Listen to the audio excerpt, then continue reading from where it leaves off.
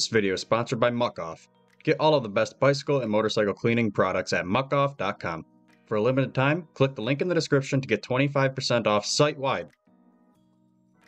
Pro Circuit Kawasaki's Austin Forkner announced last night that he'd be sitting out some of this year's Lucas Oil Pro Motocross season. He claims that he injured his shoulder in preseason prep and determined it'd be best for him to undergo surgery to fix it. This comes after a relatively good ride last weekend at Fox Raceway, going 6-6 for 6th overall.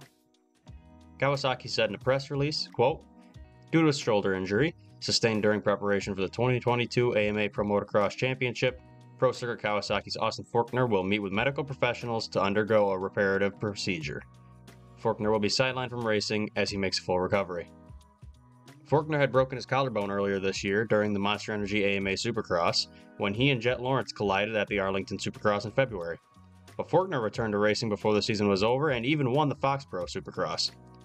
This is yet another disappointing setback for Forkner, who is looking to graduate to the Premier 450 class next year and have a clean run to build towards a 250 title charge. It is unclear when the number 33 will make his return to competition. No timetable has been placed on when we will see Forkner return to racing, but we hope for the best as he recovers, and we'll provide you further updates when they are available. Will Forkner return to the 250s? If not, how will he fare on the 450? Let us know what you guys think in the comments. Subscribe for all the latest motocross and supercross news.